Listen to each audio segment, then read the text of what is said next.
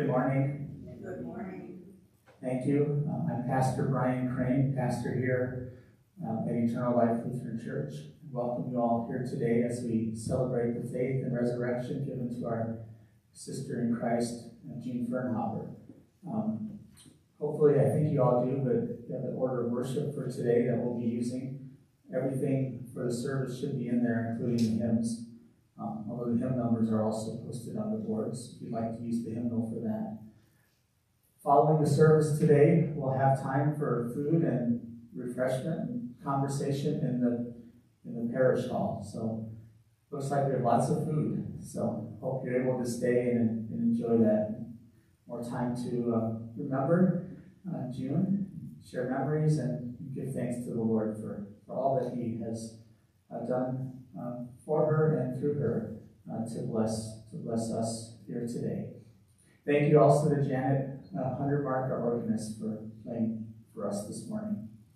And so we'll begin our service this morning with our first hymn, number 801, How Great Thou Art.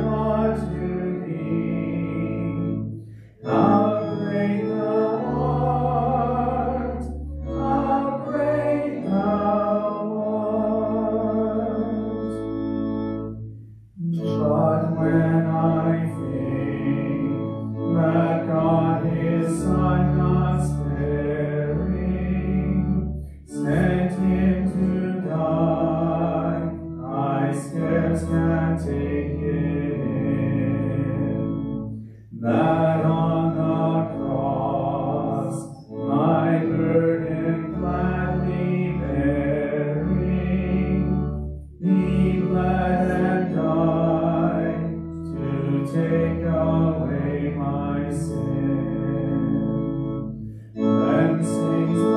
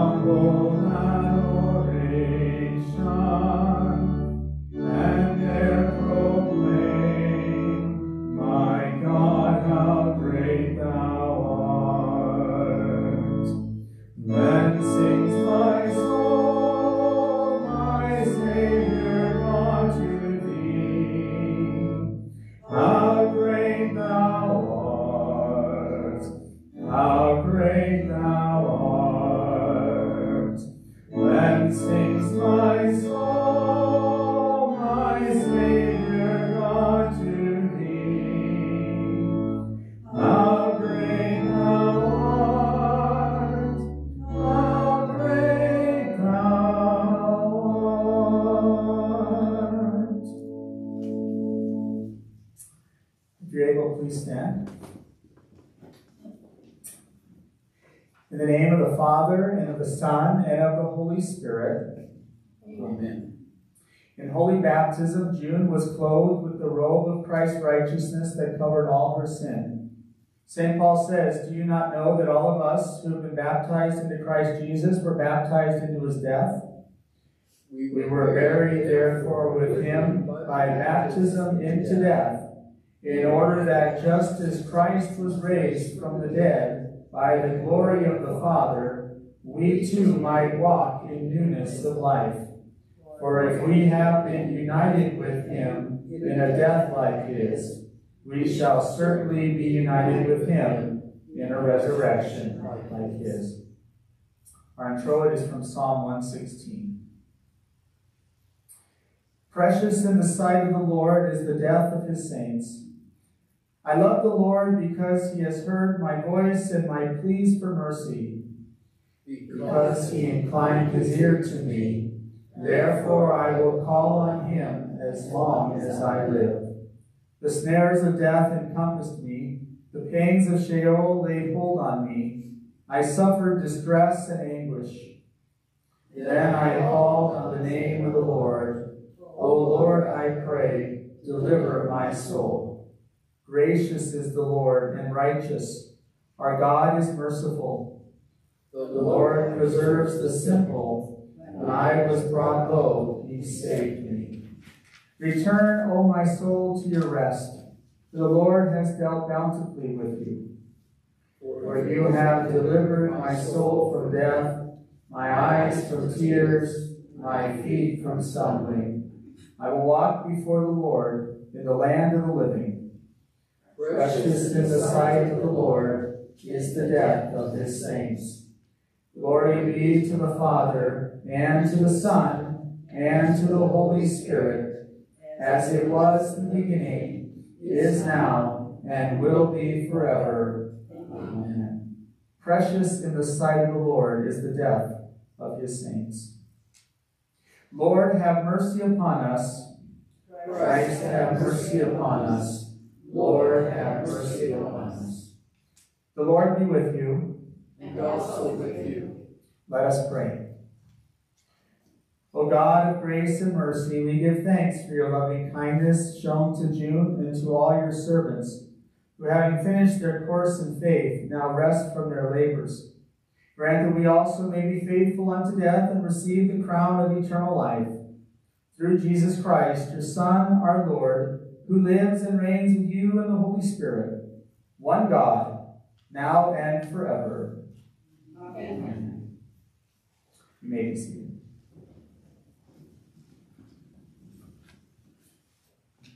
The Old Testament reading is from Isaiah chapter 25.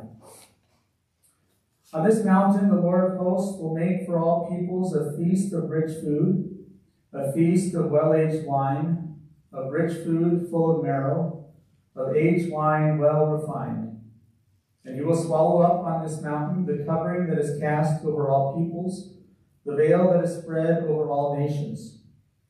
He will swallow up death forever. And the Lord God will wipe away tears from all faces. And the reproach of his people he will take away from all the earth, for the Lord has spoken. It will be said on that day, Behold, this is our God. We have waited for him that he might save us. This is the Lord. We have waited for him. Let us be glad and rejoice in his salvation. This is the word of the Lord. Thanks be to God. The Lord is my shepherd, I shall not want. He makes me lie down in green pastures. He leads me beside still waters. He restores my soul. He leads me in paths of righteousness for his name's sake. Even though I walk through the valley of the shadow of death, I will fear no evil, for you are with me. Your rod and your staff, they comfort me. You prepare a table before me in the presence of my enemies. You anoint my head with oil. My cup overflows. Surely goodness and mercy shall follow me all the days of my life, and I shall dwell in the house of the Lord forever. Glory be to the Father, and to the Son, and to the Holy Spirit, as it was in the beginning, is now, and will be forever. Amen. The epistle is from Revelation chapter 7. After this I looked, and behold, a great multitude that no one could number, from every nation, from all tribes and peoples and languages, standing before the throne and before the Lamb, clothed in white robes with palm branches in their hands, and crying out with a loud voice, "Salvation belongs to our God who sits on the throne and to the Lamb." And all the angels were standing around the throne and around the elders and the four living creatures. And they fell on their faces before the throne and worshiped God, saying, Amen. Blessing and glory and wisdom and thanksgiving and honor and power and might be to our God forever and ever. Amen. And one of the elders addressed me, saying, Who are these, clothed in white robes, and from where have they come? I said to him, Sir, you know. And he said to me, These are the ones coming out of the great tribulation. They have washed their robes and made them white in the blood of the Lamb. Therefore they are before the throne of God and serve him day and night in his temple. And he who sits on the throne will shelter them with his presence. They shall hunger no more, neither thirst any more. The sun shall not strike them, nor any scorching heat. For the Lamb in the midst of the throne will be their shepherd, and he will guide them to springs of living water. And God will wipe away every tear from their eyes. This is the word of the Lord. Thanks be to God. If you're able, please stand. If we have died with Christ, we shall also live with him. If we are faithful to the end, we shall reign with him. The Holy Gospel according to St. John, the 10th chapter. Glory to you, O Lord. Jesus said, My sheep hear my voice, and I know them, and they follow me. I give them eternal life, and they will never perish, and no one will snatch them out of my hand. My Father, who has given them to me, is greater than all, and no one is able to snatch them out of the Father's hand. I and the Father are one. This is the gospel of the Lord. Praise to you, O Christ. God has made us his people through our baptism into Christ. Living together in trust and hope, we confess our faith.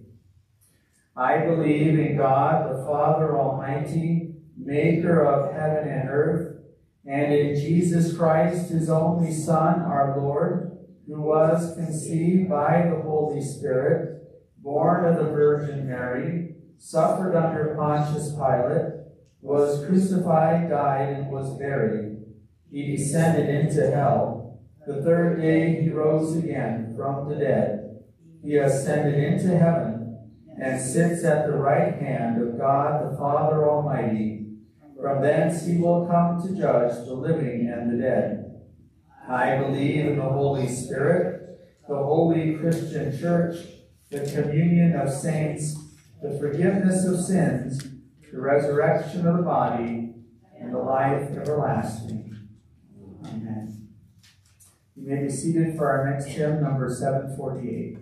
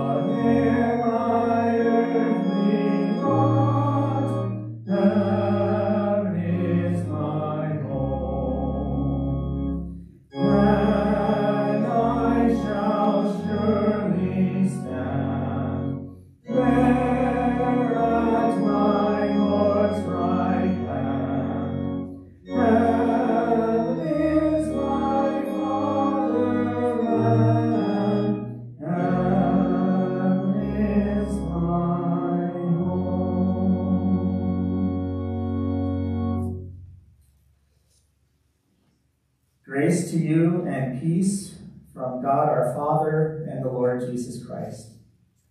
Amen. Dear brothers and sisters in Christ, especially you, Gay, Joy, and Don, again, want to express and extend my sympathies to you as we gather today to say goodbye, in a sense, although it's not goodbye forever. It's more like the old German Auf Wiedersehen, see you again. But still, it's a loss. And I want to express my sympathies to you.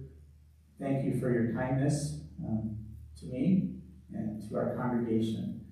And really, although funerals are tough occasions, I'm glad that we're able to gather this day and to say goodbye, but also to remember and give thanks to God for your mom, and for all that he did through her, and for you and for your family, and for even us here at Eternal Life Lutheran Church. June did me a big favor.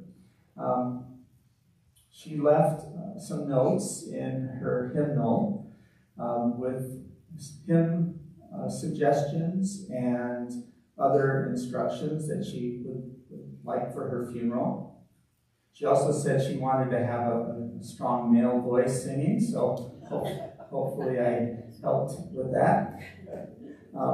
So that was very helpful to me, in planning the service for today. So the hymns were based on her instructions and suggestions.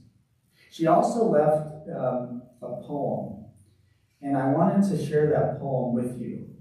She wanted it to be used in the service, and I think, well, I'll just read it because I think it speaks a lot about June and kind of her, in a little time that I got to know her attitude, and I mean that in a good way, her strength, her confidence in the Lord in the midst of many, many challenges in life that you know far better than I do.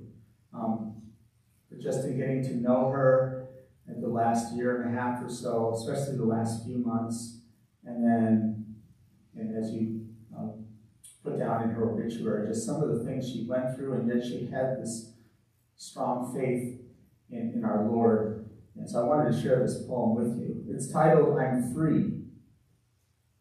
And the poem reads, Don't grieve for me, for now I'm free.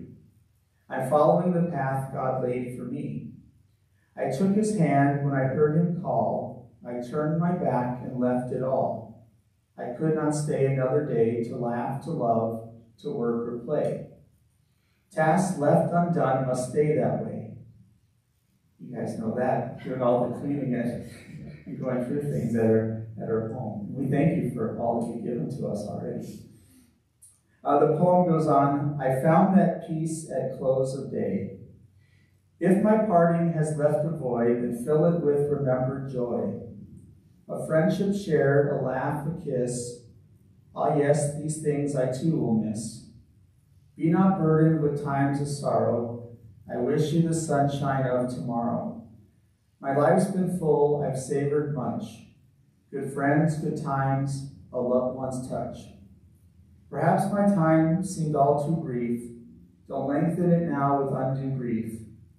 Lift up your hearts and share with me. God wanted me now. He set me free. I've been reflecting on that the last few days and putting my thoughts together for the sermon because this idea of being set free. I understand a little bit why she said that, why she wanted this poem as part of her service. And that's because I've come to realize how much she went through in life. But what's kind of amazing to me is in my interactions with her, in both when she was still able to come to church and then when I saw her at home, you wouldn't really have known that she went through so much.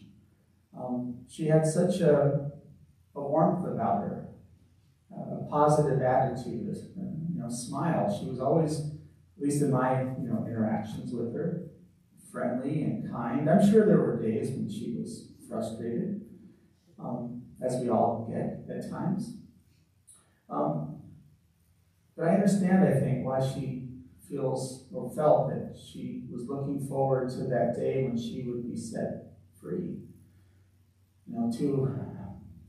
To lose not just one husband, your dad at such a young age, but then to be widowed 2 more times, to go through that. And then that terrible accident at Joanne Fabrics. Can you imagine just going to the store, any store, but the fabric store, to buy fabric to make quilts? She has one of her quilts runners is on the table there. And then just out of nowhere, a car comes careening into the front of the store, and she's trapped underneath the car while it's still running. And I came to know when she was in the hospital how much she hated being confined. It's claustrophobic, I guess you would say. Can you just imagine? I was thinking about this, all that she went through. And yet, when I talked to her, you wouldn't have known. She just continued to radiate a sense of joy, and I see that in you all, in the little time I've got to know you, that kind of positive attitude toward life and toward the Lord is been passed on to you.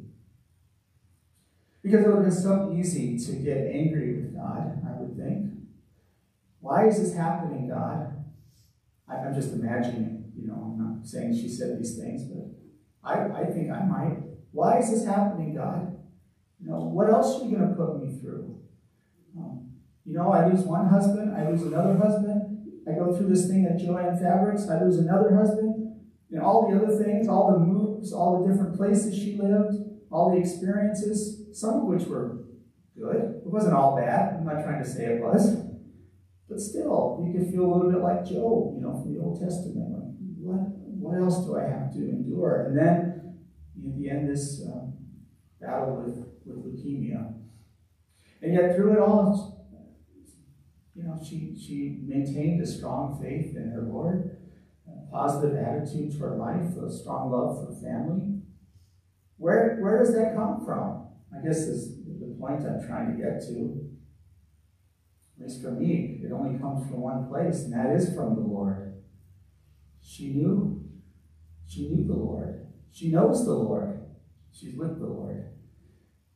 From little on, she grew up in the church and had a love for the church and a love for the music of the church and to sing. And she knew of Jesus as her Savior. And so as we sang in that last hymn, she knew that she was but a stranger here, that heaven was her home. And not because of anything she had done or could do or anything that we could do. It's because of what her Savior Jesus had done for her. That he himself went through terrible agony and tribulation. We remember that especially during this season of Lent. The sufferings that he endured. He's the holy, sinless, perfect Son of God, and yet look how they treated him. Look at what happened to him. He was maligned and ridiculed and falsely accused and condemned. And they paraded him with a crown of thorns and put a robe on his back and made fun of him. And then nailed him to a cross and said, "If you're the Son of God, come down from the cross, and then we'll believe in you." Yet he endured. He paid for our sins so that we would have that gift of eternal life. And June knew this. In December, I visited her at her home, and she was feeling really good that day. She was really positive. She was always positive, but she was feeling really good. She was telling me about how she was walking through Las Palmas, and And, just, she had, folks would come in to check on her, but everything was going great. And she told me a story about when she was, I don't remember what age it was, but she was pretty little, grade school at least, where she sang for one of the Christmas Eve services at Trinity there in Lincoln. And she was telling me about singing, and she sang part of Martin Luther's Christmas hymn, From Heaven Above to Earth I Come. And so I wanted to share that with you, because I think it ties in with just her attitude and love toward life and her love for the Lord.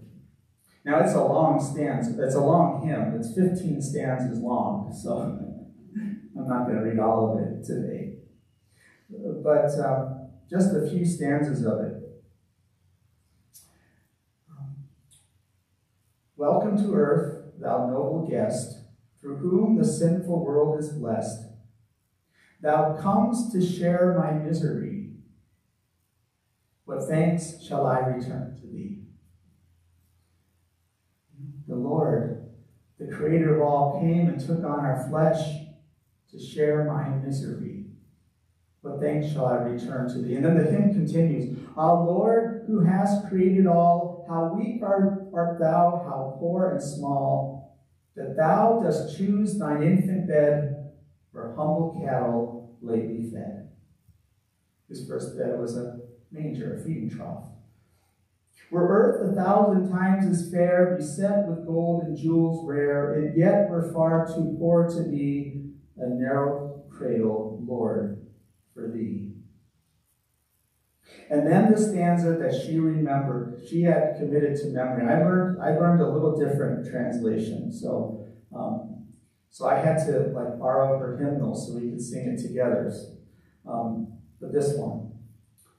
Ah, dearest Jesus, holy child, make thee a bed soft undefiled, within my heart that it may be a quiet chamber kept for thee.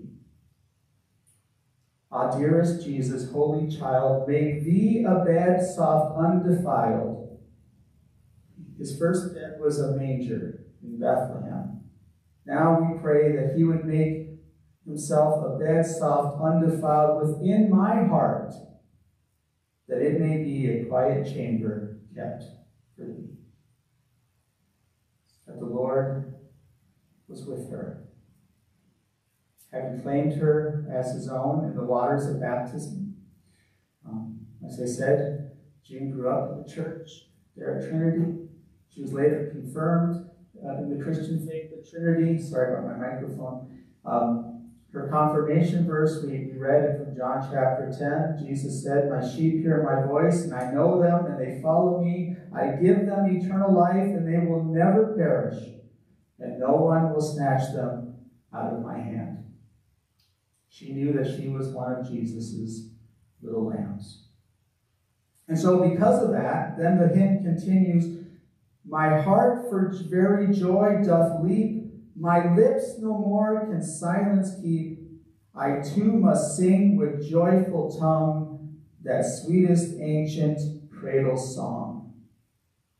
No wonder she liked to sing so much.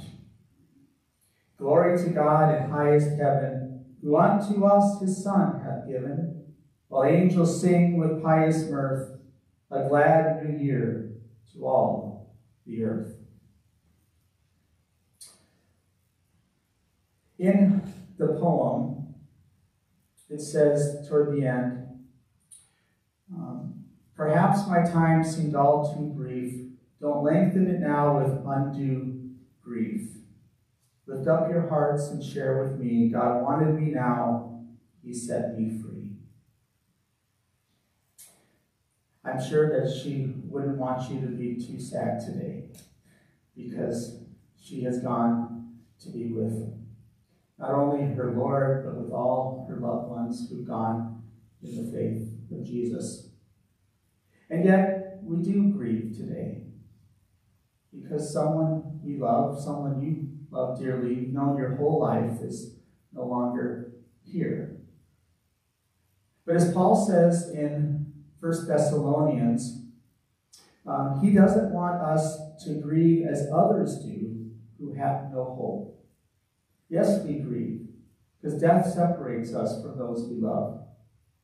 Death is our enemy. When God created this world, there was no death. Death came with sin. Because we sin, we all die. So we grieve when someone we love has died, but we don't grieve, as Paul says, as others do who have no hope. For since we believe that Jesus died and rose again, even so through Jesus, God will bring with him those who have fallen asleep. This season of Lent, we remember especially the sufferings and death of Jesus and why he suffered and died, to pay for our sins so that we would be his forever by the forgiveness of our sins. But Lent doesn't end on Good Friday, or maybe the season of Lent does, but our remembrance of Jesus doesn't end on Good Friday. But Easter morning, we gather to celebrate and remember his glorious resurrection from the dead. That because he conquered death for us by his own death for our sins and is rising again Easter morning, we too shall live. For God so loved the world that he gave his only Son, that whoever believes in him should not perish, but have everlasting life. So even as we grieve today and in the weeks and months to come, we don't grieve as those who have no hope. Our hope is in Jesus, who conquered death for us and promises a place for all who trust in him, as June did. And so we look forward to that day when, by his grace, we will join her and all the saints and angels to join in singing our praise to Jesus forever and ever. Amen. And now may the peace of God, which passes all understanding, keep your heart and mind in Christ Jesus. Amen. If you're able, please stand as we continue with the prayers.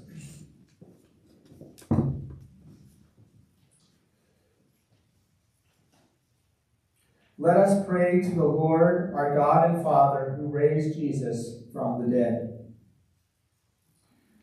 Almighty God, you have knit your chosen people together into one communion in the mystical body of your Son, Jesus Christ our Lord.